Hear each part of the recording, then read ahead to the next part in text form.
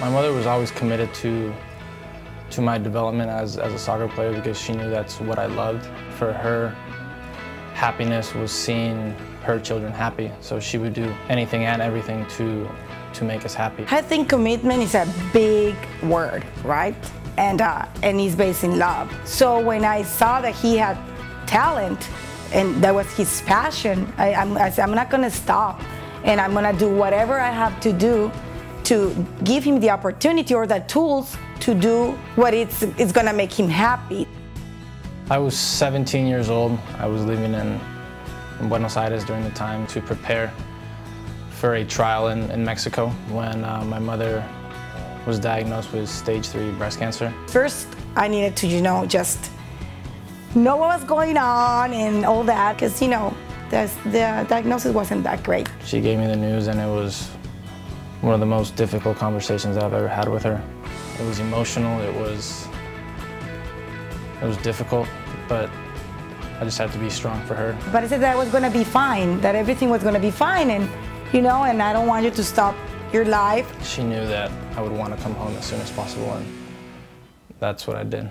Fortunately, the opportunity to attend Cal was presented to me 2 weeks after I arrived back from Argentina. It was a great option because he could be here with me at the same time, but he can continue on with his life because that was his passion, and I didn't want to, I didn't want to interrupt anybody's life. I told him that my first priority during that time was to be close to my mother. They were nice enough to let me come home every 2 to 3 weeks so I could attend the chemos and the radiation therapies because I knew that I needed to be there. He came as much as he could, and but we were just only a phone call away, and he was here most of the time. Through my 4 years at Cal, she did not miss a single game. Even when she was going through the chemo and the radiations, she would find a way to attend the games because that's what made her happy. That was my reason to be alive, so yeah, I was there all the time. I remember when I talked to her on the phone in Argentina, it was something that I've never felt before. It was like being punched in the kidney. And I knew that every time I stepped on the field, I wanted to demonstrate the same courage and bravery that she demonstrated through that whole process. Here I am, almost 6 years after that diagnosis. I'm full of life. When things are going well, it's so easy to be positive. But when your back's against the wall, when death is staring you at the face, those are the moments that determine your character, and that's what she's taught me through this whole process. He's a great kid, and not because he's my son, he has a huge heart. He's my everything, he's the son, he's a friend, he's the supporter, he's everything, I'm very proud of him, of everything,